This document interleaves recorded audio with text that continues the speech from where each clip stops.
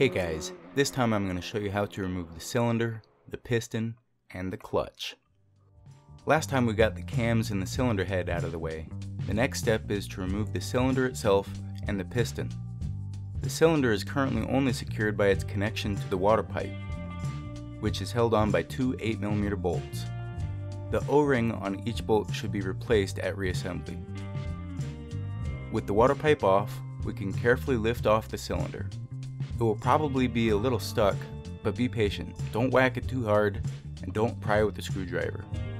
As the piston approaches the end of the cylinder, you could, in theory, pull the wrist pin and just leave the piston inside the cylinder. This might be a good choice if you want to avoid the hassle associated with getting the piston rings back inside the cylinder, but I don't think I've got the manual dexterity to accomplish this, so I just pulled the cylinder all the way off the piston.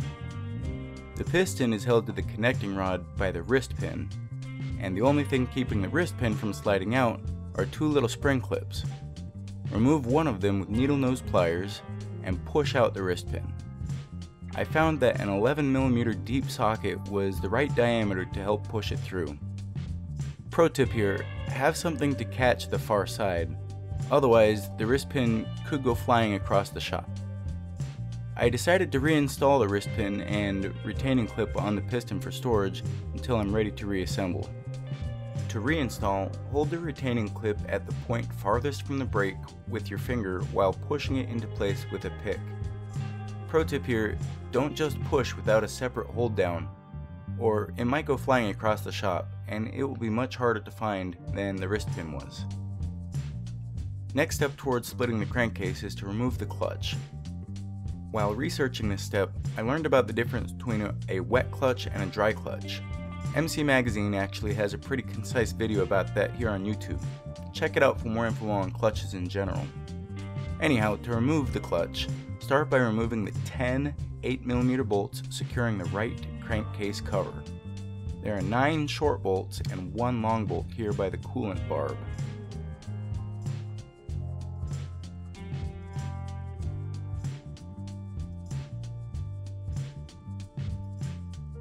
As you pull on the crankcase cover, you need to rotate the clutch lifter arm counterclockwise to disengage the lifter arm spindle from the lifter piece.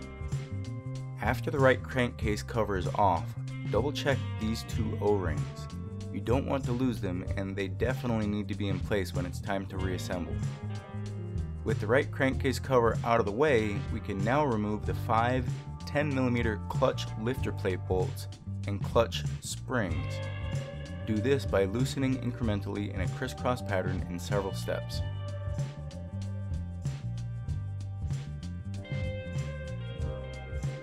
Now we can remove a handful of things: the clutch lifter plate, the clutch discs, the clutch plates, the giant washer that is apparently called the judder spring, and the clutch lifter piece. With all that stuff out of there, we finally have access to the center lock nut, which is staked in place a lot like an axle nut on your car. We need to unstake it, being careful to avoid damaging the shaft threads. Pro tip here, don't use a cheap tiny screwdriver because it might just break off. Use something a little more stout if possible.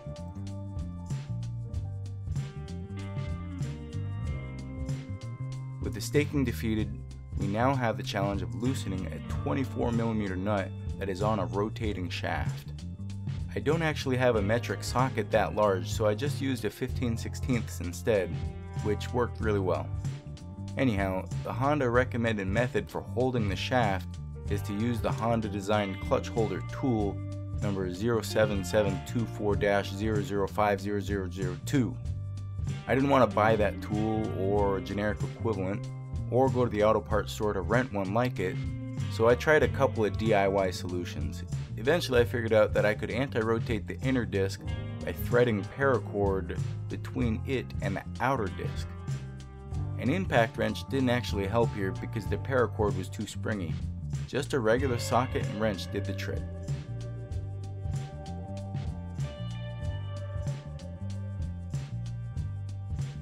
With the nut off, we should be able to just pull off the inner carrier.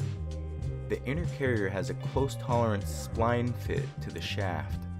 I couldn't really get a good grip on the carriers, so I threaded some paracord through it again, which allowed me to get a good grip and also helped me pull very parallel to the axis of the shaft.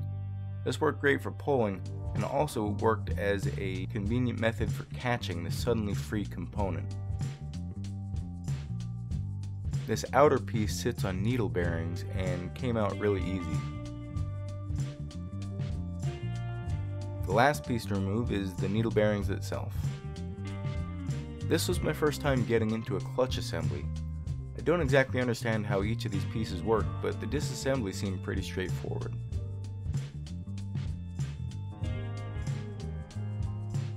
Anyhow, that's it for this time. Thanks for watching.